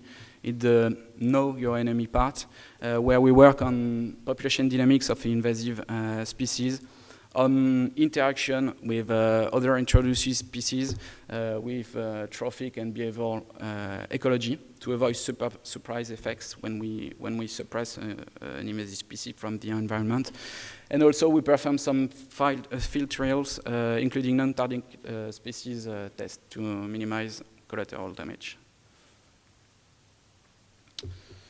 So now is the time for management strategy. We have seen that many impacts, many species impacts native biodiversity. So the first step was to implement some biosecurity strategy on the territory. that has been put in place maybe 10 or 15 years ago now, first to reduce the risk of new invasion, and secondly to permanently guarantee the risk of post-eradication reinvasion, because the TAAF are performing a lot of eradication and control programs now, which is what I present here. It's a second step of our management strategy. We have some control programs and eradication programs, mainly targeting plants and invasive mammals. We have nothing concerning vertebrates for the moment. And the idea here is to manage invasive population when it's financially and technically feasible. We are working at the French scale, and right now, human resource and financial resource are pretty scarce to work on that. So we work only on small populations, some small islands, and had to scale up at one moment. So we worked on 14 mammal eradication, all successful. We have one ongoing control program targeting feral cat on Kerguelen, and we also had 14 plant eradication and more than 80 ongoing operation, mainly control operation to maintain, to contain some weed population on small surfaces. So there is a case study of the invasive mammal eradication where we targeted 7 species, and starting in 1992 with the first successful eradication targeting rabbits on Kerguelen. And when we started doing some eradication in routine, of course, we had also failures appearing, mostly regarding mice and cats. All the operations that concerned mice were unsuccessful, and we had problems with cats with re-evasion issue.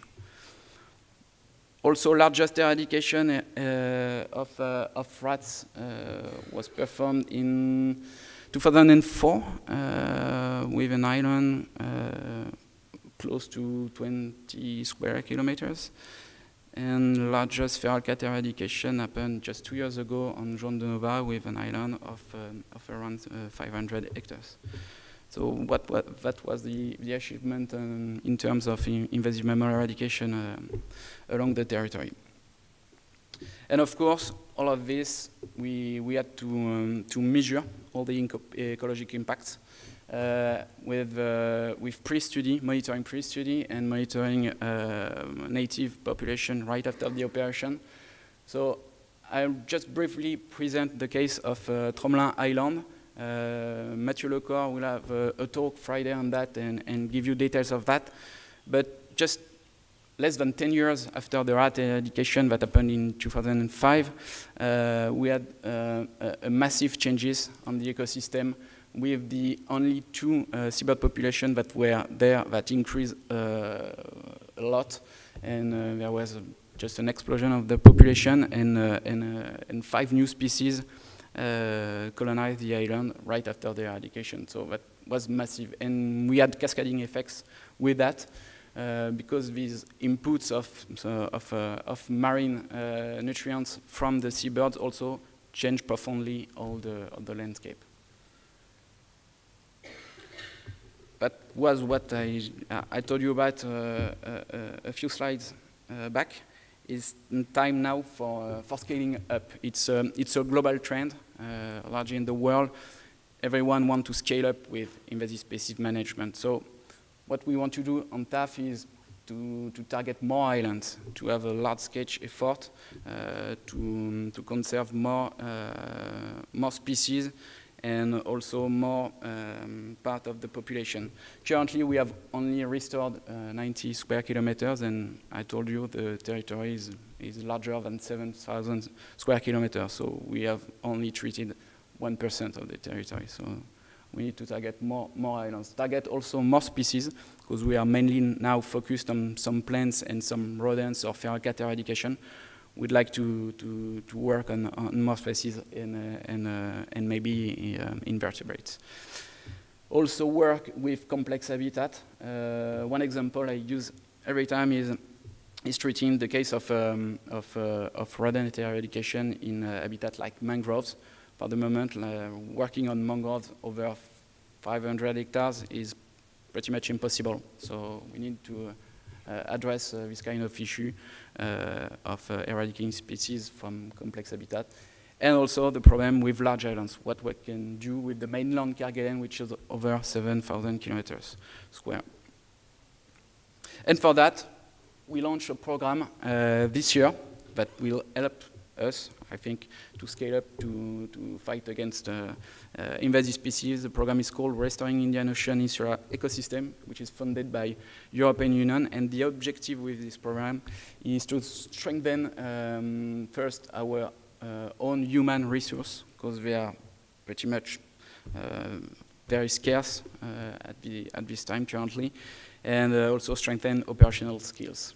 So developing also some networks of technical and scientific collaborations, and sustain some investment solicitation. So if we want to perform some eradication on more and more islands and larger islands, we will need some investment from public and private organization.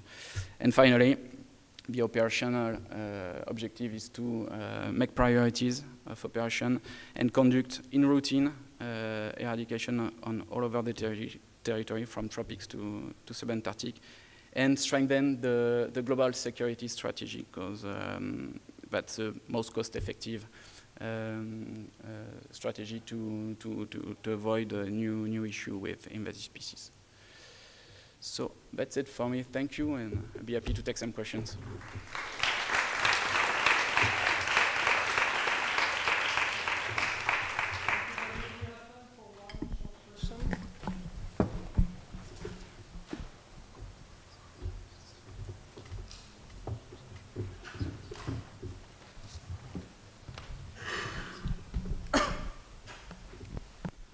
Hello, I'm Lawrence. What happened to your Phylica arborea after '88? So now we have a restoration program with Phylica arborea, which has been launched maybe almost 10 years ago. So we have replanted more than 20,000 Phylica on the ground.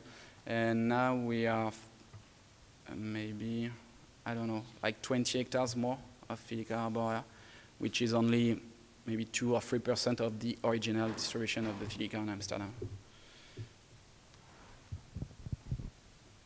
Thank you very much. So we move on to Marta. It's a great pleasure also for me to welcome you, Marta.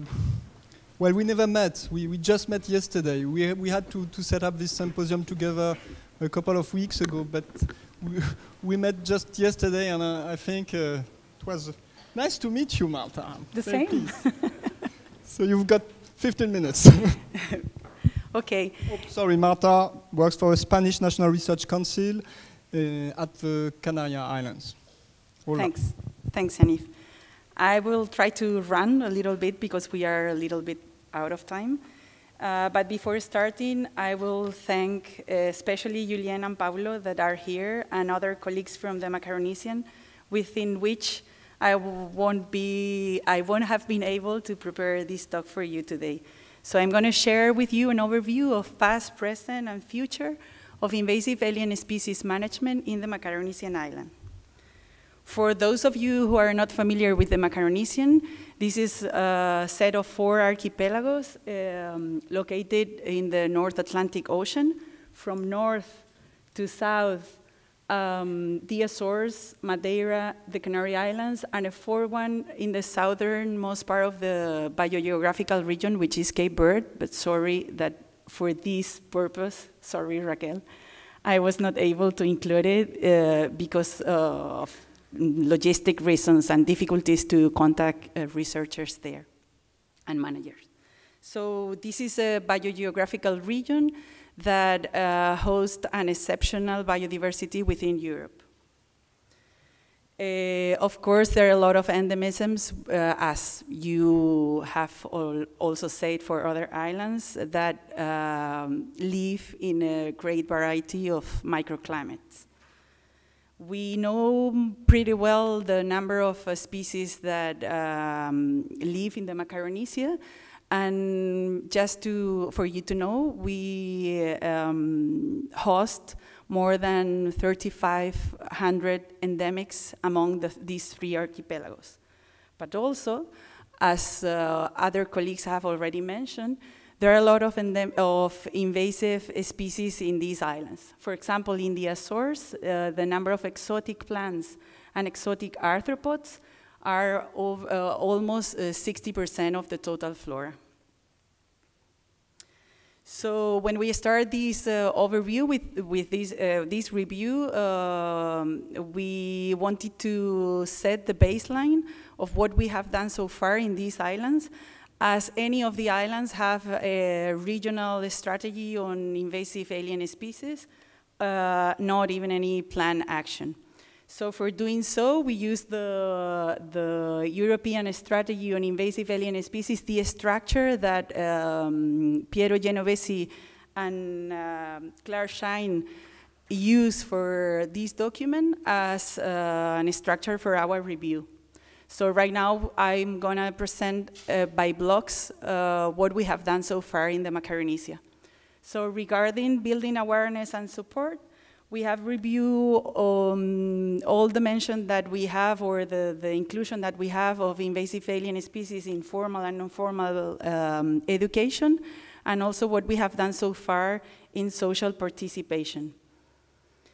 It's very noticeable to find that there is no any subject or mention mandatory in the non-university educational level in any of the archipelagos, not in Portugal legislation in education, and neither in the Spanish one, which are the countries to which these archipelagos belong.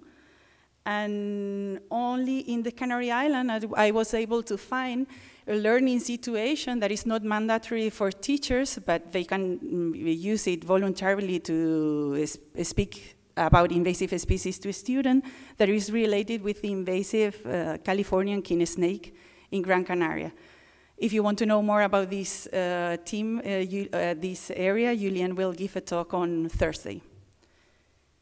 And what is even more surprising is that when we review the subjects regarding invasive alien species at an university level, only one of the 4 public universities in the archipelago, which is the University of La Laguna, has a subject specifically designed to treat invasive alien species. And it's not in the grade of biology, it's in the grade of environmental science.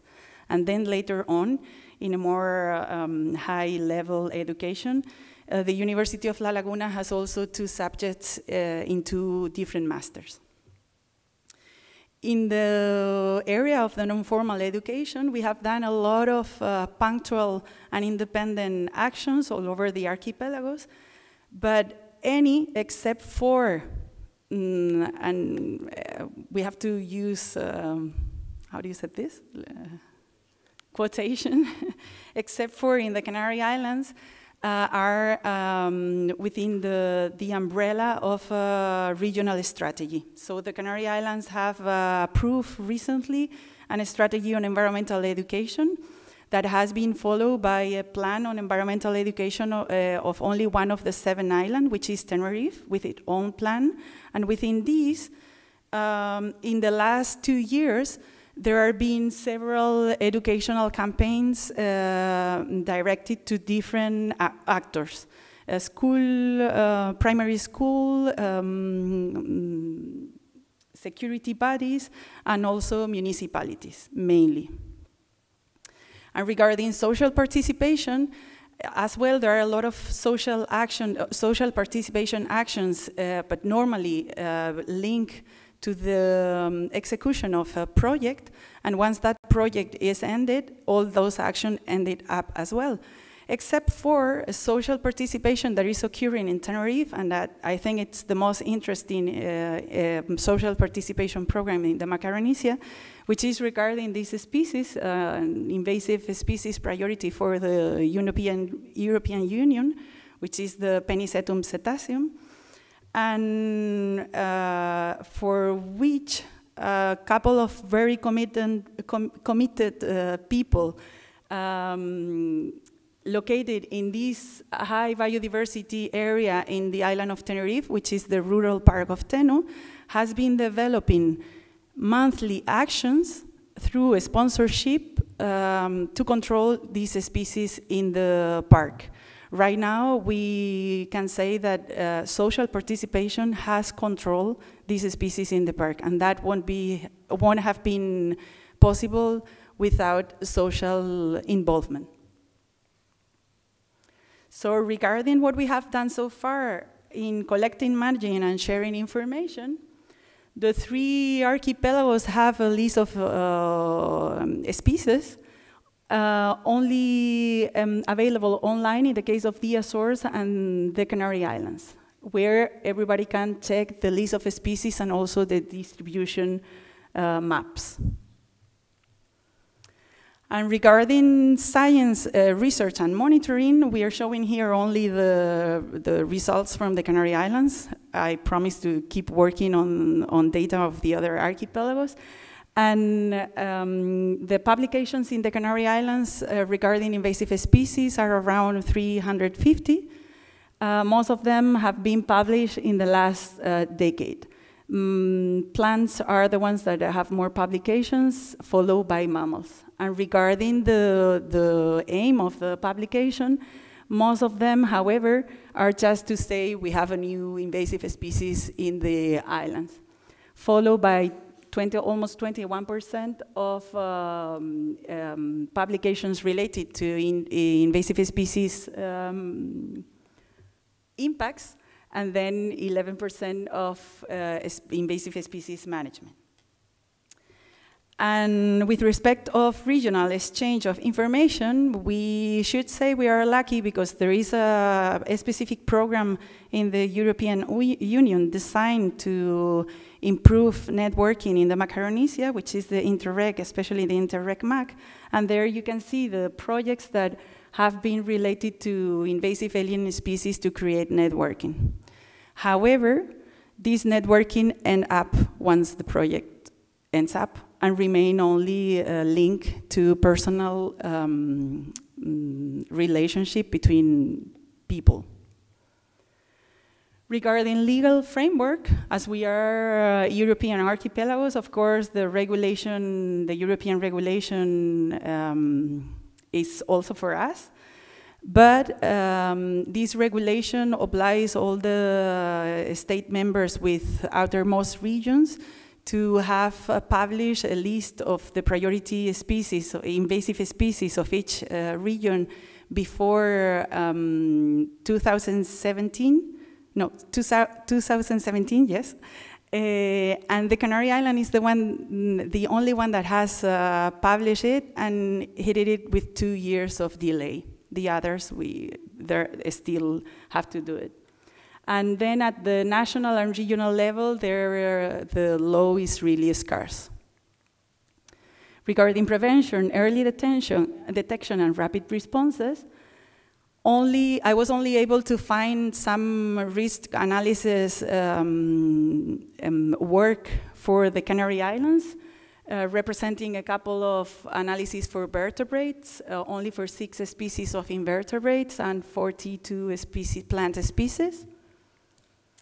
And only in the Canary Islands, we have recently started a pilot experience on rapid detection network, which is called Red Exos, and it just started a year ago. So the government has started that with the link to every island council, and also with our research center advice, scientific advice. His plan is the public enterprise who execute the plan, and Red Exos has also implement an application, an app that would be linked to the list of species, the online list of species of the Canary Islands. In the block of mitigation actions is where we have done the most, and I'm going to show the results for each archipelago. In the case of the Azores, there has been 10 projects that regarding invasive alien species or that have actions regarding invasive species, but only 20% of those have been devoted only to invasive species. From those, I want to point out particularly Prefacias, which was a project that started in 2003 and which promote the removal of 27 invasive plant species in more than 300 hectares in the Azores. And also I want to point out the recent start of this project, that although it is not only for invasive alien species management, there has a lot of actions regarding this problem, and Paulo can talk about this more later if you want, but that will set the baseline of many missing and lacking points in the Azores regarding invasive alien species management. In the case of Madeira, there has been 14 projects since 1990 with a total budget of 5 million euros, and 43% of them are directly devoted to invasive alien species. From those, I wanted to point out particularly the elimination of all that amount of goats from Madeira and Porto Santo in 1994. Also in 1996, the eradication of goats, cats, and rabbits from Deserta and Deserta Grande. Also in 2001, the eradication of mites and rabbits from Salvayam Grande. And along all this period, in different projects, the treatment and control of a lot of invasive plant species that has been removed for many locations of the principal island of Madeira. And in the case of the Canary Islands, here is where we have been more lucky getting projects, a lot of 47, with 77% of them and a budget of over almost 20 million euros devoted only to invasive alien species. And from these, I wanted to point out the eradication of rabbits from Montaña Clara, which is still nowadays the island in which rabbit has been, the biggest islands in the world where rabbits have been eradicated only by mechanical means. As well, the Canary Islands has been the only place in the world where the palm weevil has been eradicated, and it was a project that lasted for 6 years and ended up in 2012. And recently, the island of Tenerife, which is the one that is promoting more the invasive species management, has started a plan for the eradication of invasive plants in the island.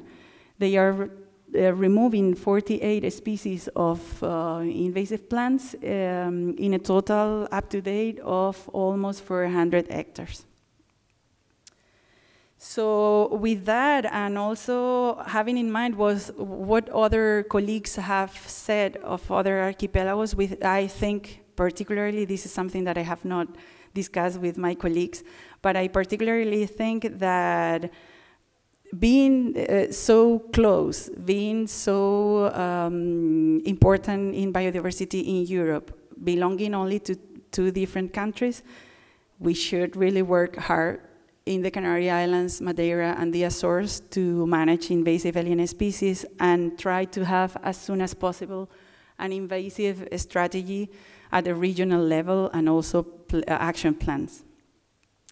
And reviewing what we have done, as Michael said at the beginning, in that list of the guide, if we go and tick what we have to do, we almost have to do all what the guy is saying, because there is still much to be done. And especially we have to work in the foundation. We have to set an appropriate foundations to be able to plan and make decisions with more foundation, and also generating support, which is very lacking in this island, and building capacity and of course work much harder on legislation, and also on implementing the legislation that we already have that is not implemented. As well, in the blog of the Guide of Information and Prioritization, we have to set, and I hope this will be such a work, the baseline of what we have done so far. And also we have to do a lot of effort on prioritization, which we are not doing, and also try to focus our research on priorities.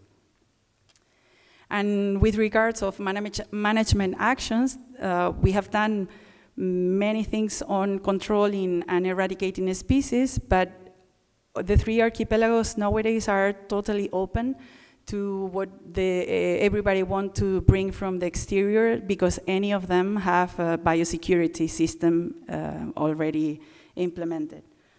And as well, we have to do a lot on restoration. And to finish, and something that other colleagues have already mentioned, we have to work together as the only way to make the most of the available resources. Thank you very much.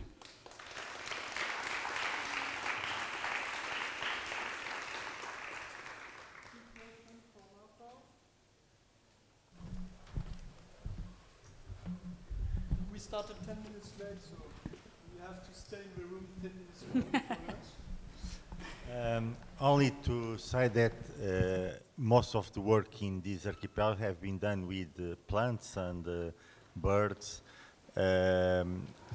But now we, at least in the Azores, the government wants to invest also in invertebrates. And we got last week a LIFE project approved for conserving invertebrates and related with removing invasive species to conserve invertebrates. Therefore, is something new in the Azores at least. And also the government approved within that big LIFE as finally to build the plan, invasive species plan for Azores and have the list. Therefore, probably in 2 years' time, we will have that things done. Great, Paulo. Thanks. Another question? Burning issue? Nope. Okay. Well, on behalf of Martin and myself, I would like to thank first the speakers who played the game, and I would like also to thank you for your attention. Thank you very much, and thank you for the speakers. Thank you.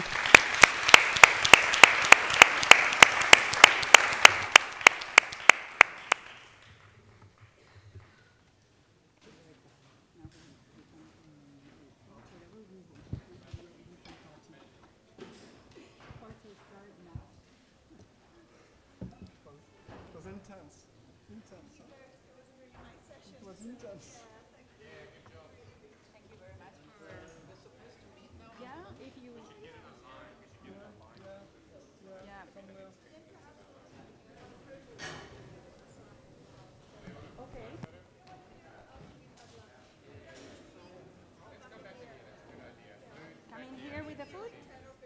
Okay, great.